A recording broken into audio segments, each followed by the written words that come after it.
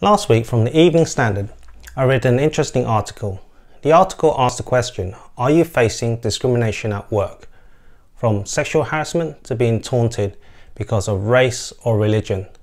Discrimination takes many forms, so it's important to know your rights. There are laws to protect you from discrimination. The only problem is that many victims do not know how to stand up for their rights. If you keep quiet for the fear of consequences, as many do, it can impact on your career and have a detrimental and everlasting effect on your mental health. So you should know that the law will protect you if you speak out, even if you find yourself victimized as a result. You could also receive significant damages for the inquiry to your feelings and compensation for loss of earnings if, for example, the mental anguish caused by discrimination means you cannot work or you are dismissed as a result. So know your rights. The first thing to understand is the scope of the law. There are a wide range of protected characteristics under the Equalities Act 2010, such as age, disability, marriage, civil partnership, religion, belief of no religion, gender, sexual orientation, pregnancy, and maternity. Seek guidance from your HR department. Then there are 4 areas of conduct of unlawful activity that the law protects you from. These include harassment, which covers unwanted conduct that has the purpose or effect of creating hostile or intimidating environment. The obvious news recently with the case of unwanted sexual advances, for example, this would be intimidating. However, the law is broader than this.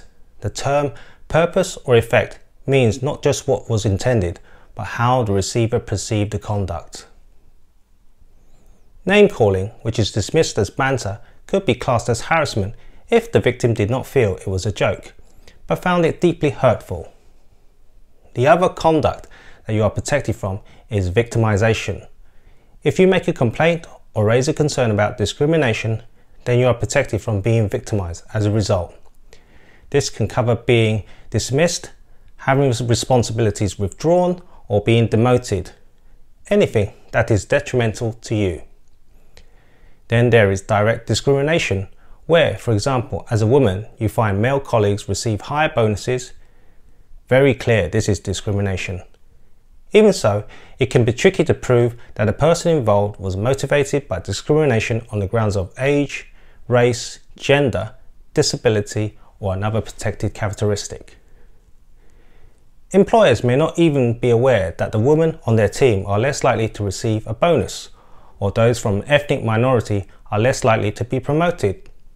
So seek advice on how to build your case. Finally, for indirect discrimination, this is a group of people who share protected characteristics, disadvantage such as shift pattern change, for example, which indirectly discriminates against mothers with caring responsibilities and cannot be justified, would be discriminatory. Companies with a good reason will be known as objective justification. Taking a stand. Once you suspect you are being discriminated against, collect evidence in a logbook of names, witnesses, details to make a complaint. You'll be in a strong position to negotiate. So it is important to note there is no cap on the financial awards that can be made by tribunals, unlike in unfair or constructive dismissal cases. However, be wary of making secret, illicit recordings, as these might form the basis of a disciplinary action or dismissal procedure, or undermine the value of your claim if you come to litigate. As can copying documents that you are not entitled to see or take could disadvantage your claim. Instead, keep detailed notes, send an email to yourself detailing an event or action and how it made you feel. Keep a record of witnesses of who saw what and when. The next step is to approach your employer. However, it is a good idea firstly to have a chat with an employment lawyer to ensure you do not disadvantage yourself and work out your plan. Every workplace is different, so you would also need to consider how your employer will react. You may find it less confrontational to have a quiet chat with your line manager or boss first and see if this can be resolved. Seek help from your HR department, and if you have joined a trade union, speak to your union representative. An employment lawyer can also be on hand to talk you through the best approach. Always think about how your email or letter will be viewed by a lawyer or tribunal judge, so avoid mudslinging or hearsay.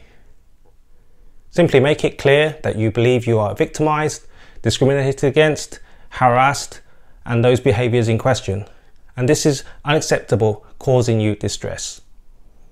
Finally, consider what you want to achieve.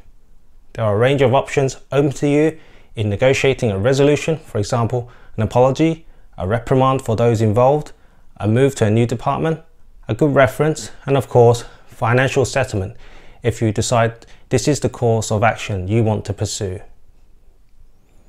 Many employers will want to resolve disputes quickly, and if they do not, remember, the law is on your side. You do not have to suffer in silence from harassment, victimization, and inequality.